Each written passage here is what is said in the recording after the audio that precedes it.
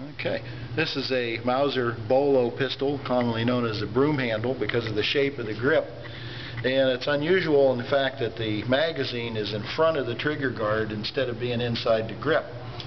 And it has, instead of a slide like most automatic pistols, has a bolt inside that works, and you load it with stripper clips down into the magazine like so, which is a little bit of a trick, and I don't like to do this in front of people because it's pretty silly, but it's loaded like a Mauser rifle. You just push them down in like so, and if you ever had to reload in a hurry, you'd be in a big trouble.